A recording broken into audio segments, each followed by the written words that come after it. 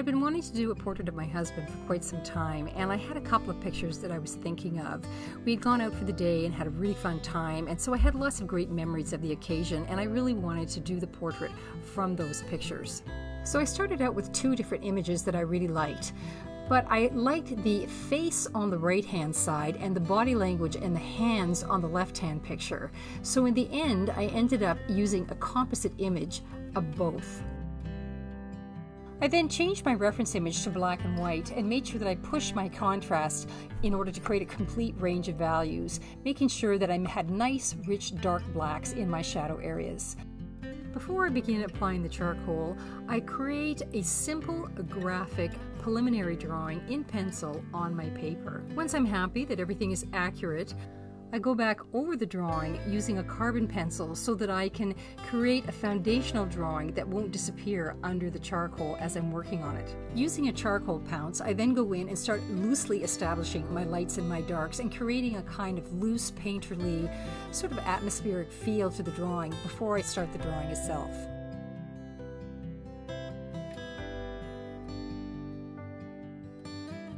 As I move forward with the drawing, I'm using a combination of different charcoal mediums. I'm using General's charcoal pencils. I'm also using Neutrum charcoal sticks, vine charcoal sticks, as well as loose charcoal powder to be used with a brush or a pounce. I'm also using white Creta-colored leads to be used as highlights. You'll also see my maul stick in order to keep my hand raised above my work so it doesn't smudge.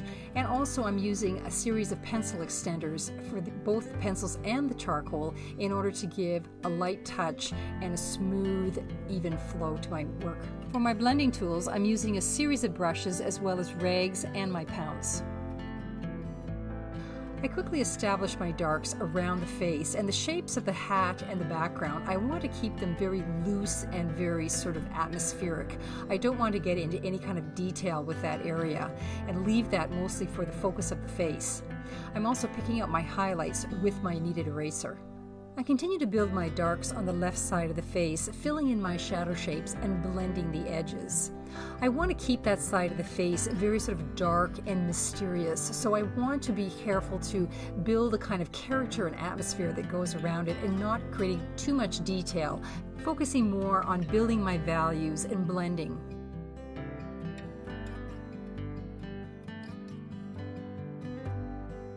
I continue to work my details in my face, working from the top down so I'm not smudging any of my charcoal. And I'm just using my kneaded eraser, my pencil, and my brushes to blend and build my values and details to the level that I want.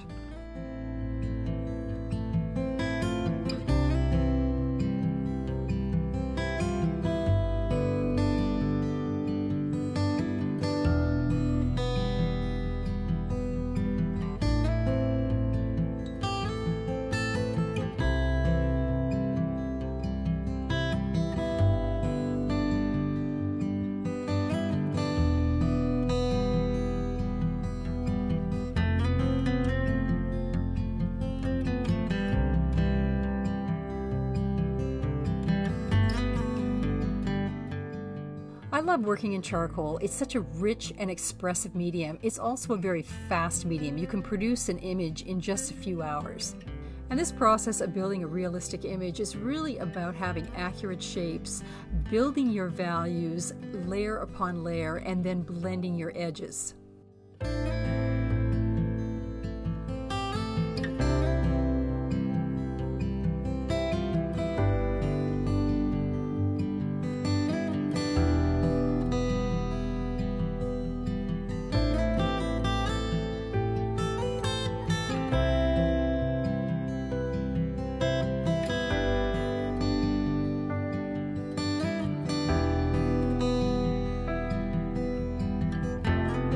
As I move towards the mouth, I have to go back in and correct a few of my shapes before I continue.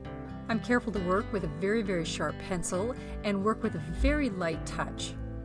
And it's this combination of a play of opposites that you see throughout the image. We have the dark darks, the light lights, but we have also this loose painterly sort of strokes and feel in the background combined with details that are throughout the face, and it's this combination that creates a kind of dynamic pull back and forth, and that's what makes for an interesting image.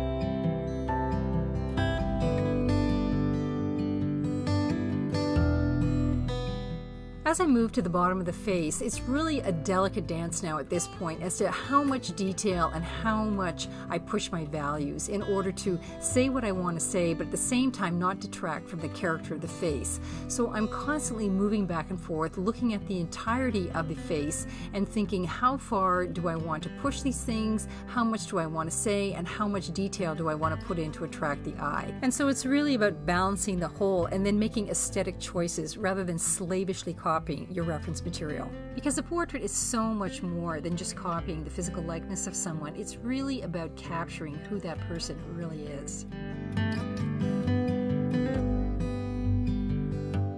As I move to the hands, I start the process all over again by doing a light drawing with a carbon pencil in order to establish a base drawing before I put any charcoal on top. But this time, when I'm doing the hands, it has a different role to play in the portrait. The hands are not the main event. They are just there as sort of the chorus line in the background. And so I have to make a decision how much I'm going to put in. And as I move through the rest of the drawing, you'll notice that I didn't even address the shirt that he was wearing. This is a process of basically editing out information. You have to make aesthetic choices as to what stays and what goes, what you want to be the focus of your portrait, and what is really not important in the overall message or sort of feel that you want to create. For me, his clothing is irrelevant. What I wanted was the face and the hands, and that's where I'm going to put my focus. But even then, the hands really can't detract from the face. So I'm going to be working with them very, very lightly, and there's going to be a lot of information that's going to be left out. I also happen to really like his hands. To me, they're very strong and at the same time very sensitive, and for me, they represent a large part of his character. He's a terrific woodworker and has built lots of beautiful things for our home as an expression of love, and so for me, including the hands was a really important part of expressing his character and who he is.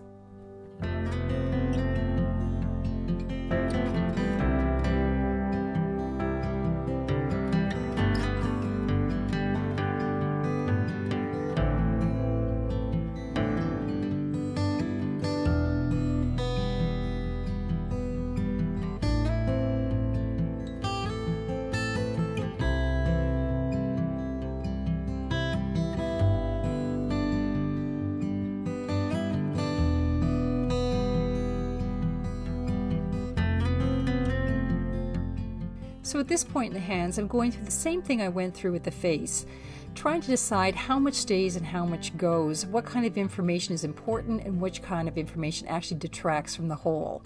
So I noticed that in order to make the hands convincing and realistic, I have to have a certain amount of information, but I don't want it to be too dark or too detailed. So I notice I'm putting it in and then I'm pulling it back. I'm either rubbing it off with my rag or my brushes, or I'm pouncing it to make it sort of more subtle and pulled back.